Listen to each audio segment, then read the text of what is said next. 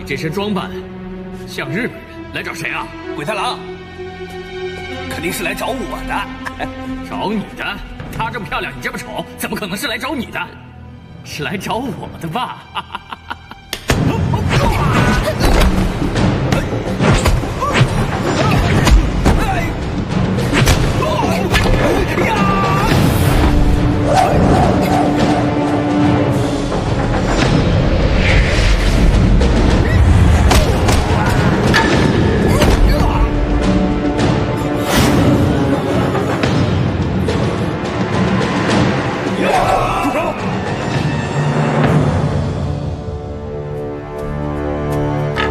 师兄来了，把他们扶起来。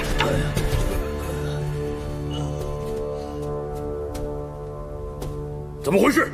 师兄，他踢馆。踢馆？混蛋！知道他是谁吗？他是你们师姐鹤野惠子。师姐？还不快向你们师姐道歉！师姐，对不起，对不起。惠子，让你受惊了。师兄，你的手下确实应该好好调教一下了。我要惩罚你们，统统练功1晚上，不许吃饭，听见没有？好。去，练功。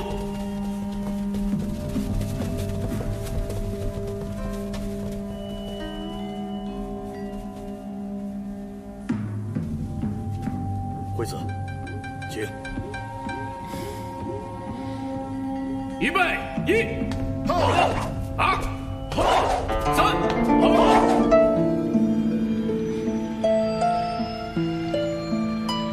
惠子，你怎么会从东北过来？我是接到山本大佐的命令，来这里执行一项任务。任务和军部有关吗？你先不要问我是什么，我需要你的帮助。请讲。我要以你师妹的身份留在沧州，暂时住在你的道场。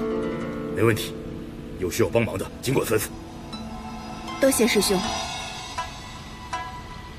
师傅他老人家最近还好吗？师傅非常好，过一段时间他还会来沧州看你。我也非常想念师傅他老人家，我会在师傅到来时，把我们道场打理得井井有条。好，师傅也让我转达对你的思念。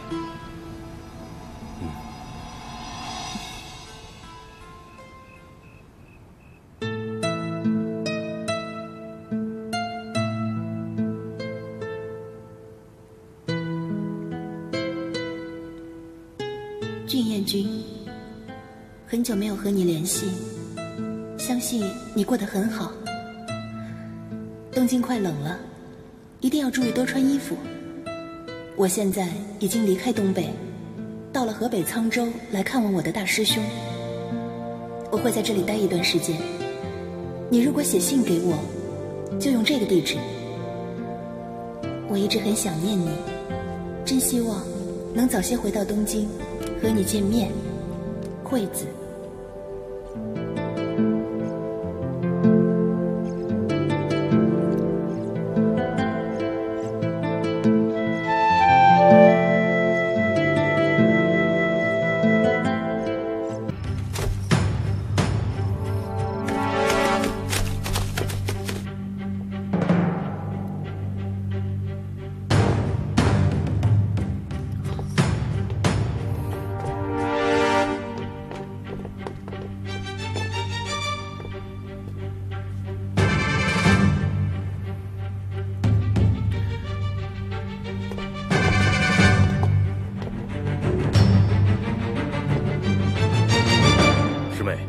你在沧州的任务进展得怎么样？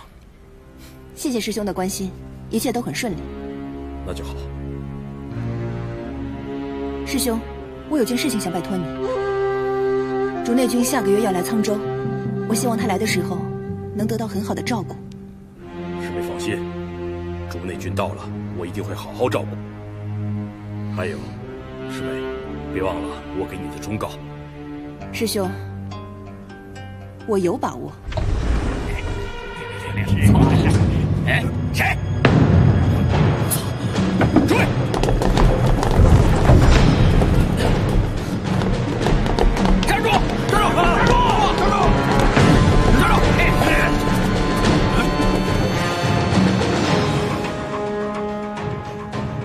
神州武馆的魏启明和叶氏武馆的叶正南，这2人来者不善，夜闯我们道场，今天我杀了你们！上！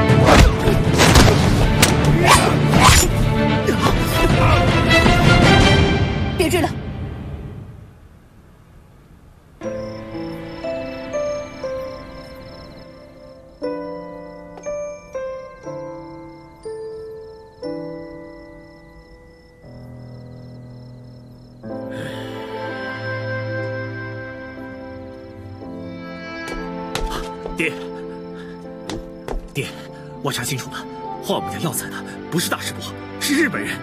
你瞎说什么？我没瞎说，我刚才和启明在和氏道场查得很清楚，就是日本人干的。你还说？你就是愿意听魏启明那个兔崽子胡说。他说是日本人干的，你就信呢？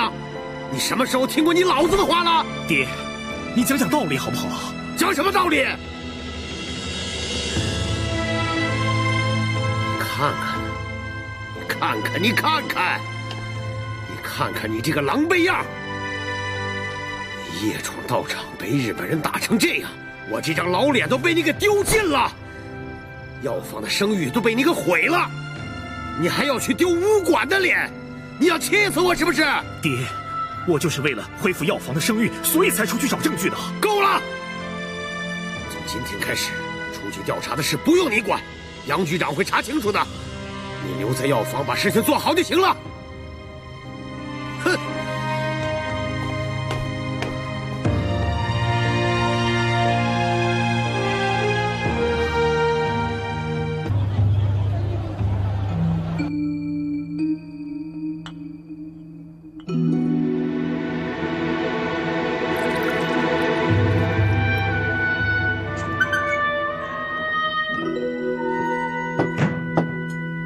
孟先生，客人都走了。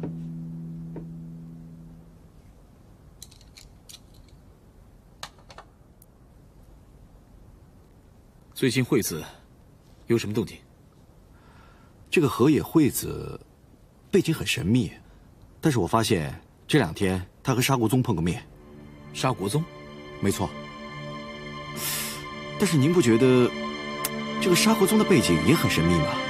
你想，一个人从北平来，而且带了这么多钱，到我们沧州花了这么多钱买了一个商会副会长的头衔，而且还有自己这么多的买卖。现在叶家的经商伞出事了，马上就去叶家，说是要投资经商伞。沙国宗要投资经商伞，是不是你也觉得有问题啊？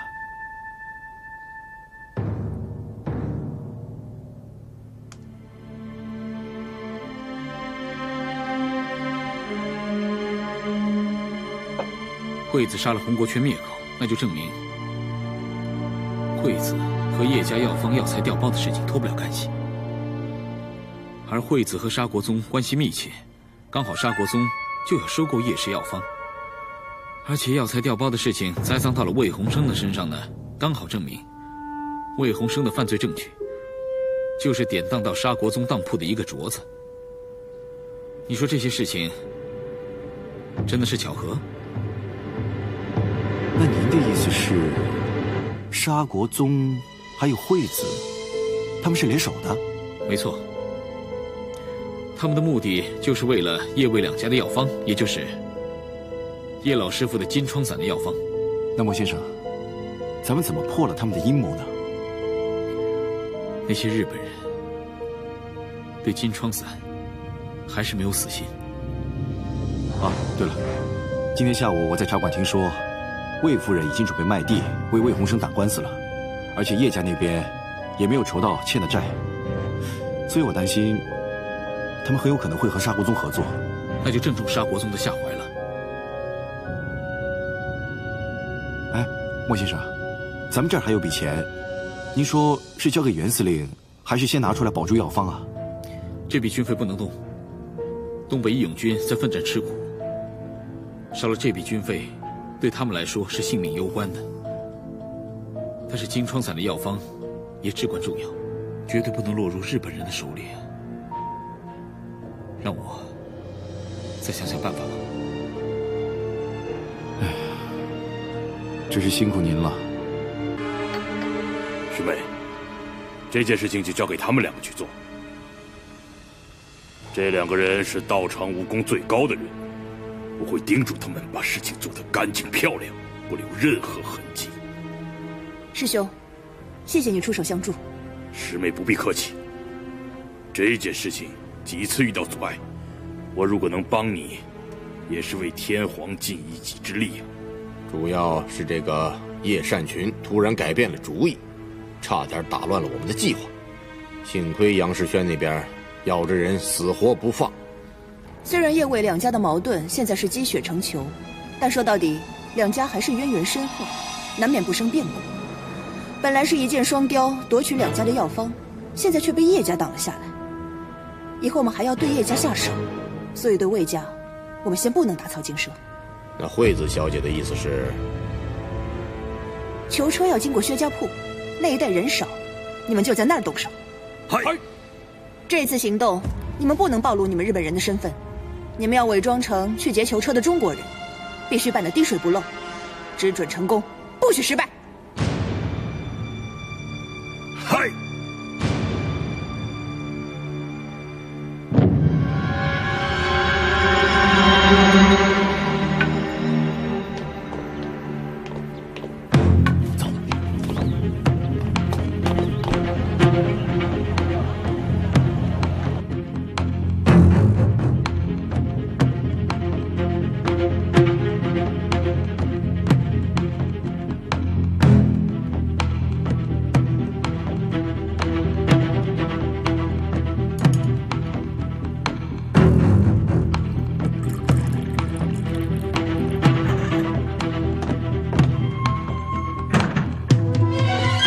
莫先生，沙国宗和惠子见面了，他们去了道场，而且从道场里头走出来两个中国人。我的探子跟我说，那两个人其实是日本人化妆的，装扮成中国人的样子。这两个人应该是惠子派出去的吧？嗯。魏鸿生那边情况怎么样？情况也不好，正按您说的，已经跟他爹说让警局销案。可是警局到现在也不放人，还不放人？为什么？我不知道。警察局到现在还是按照原计划把魏鸿生送到天津，而且车子马上就走。魏鸿生有危险，地图拿给我。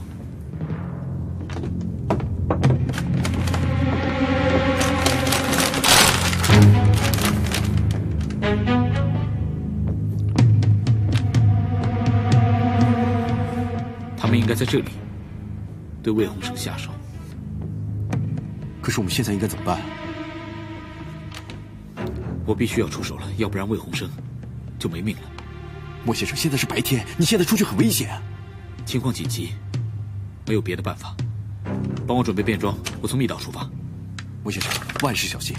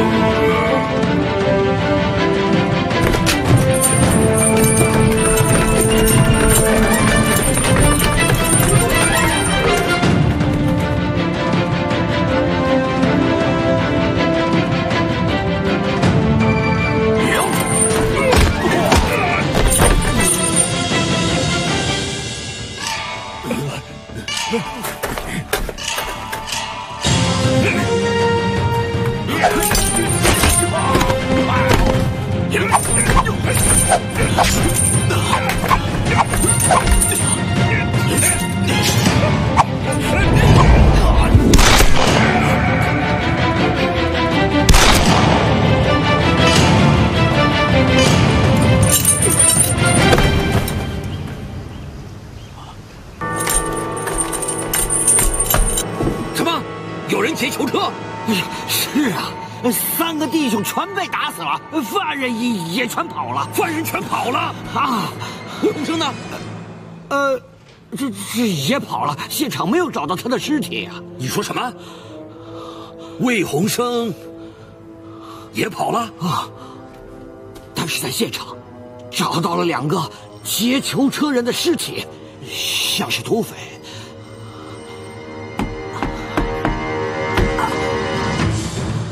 对，囚车上有个囚犯，是青牛山的土匪，啊。估计这帮土匪就是去救他的。哦，高队长，你就顺着这个思路去查这个案子。是。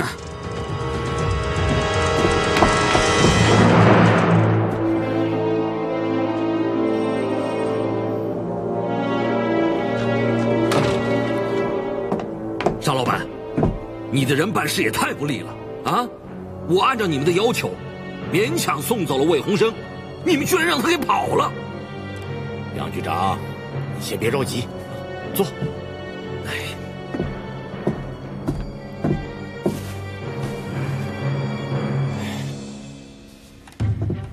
杨局长，气大伤身。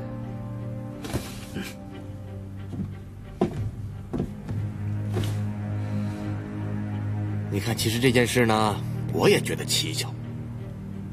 我们也不知道发生了什么事。警察死了，我派去的几个手下，他们也死了，魏鸿生跑了。我们仔细用脑子想一想，几个囚犯都带着镣铐，怎么都能跑了呢？这么蹊跷？是吗？这件事情我办的是仁至义尽了。至于成没成嘛，那可是你们自己的事情。杨局长，这话可就见外了。我们可是合作关系呀。哼，沙老板，说是合作，你应该知道，我为什么要帮你们做这些事情。我把话说到前头，我按照你们的计划送走了魏鸿生，我又按你们的计划把查案的矛头转移到了青牛山的土匪头上，我把我该做的事情都做得干干净净了。沙老板，你们答应我的钱可1分都不能少啊！杨局长，我刚才说了，咱们是合作关系，而且是要长期合作，所以钱不是问题。这样最好。近来风声紧，不到万不得已别来找我，我先回警局了。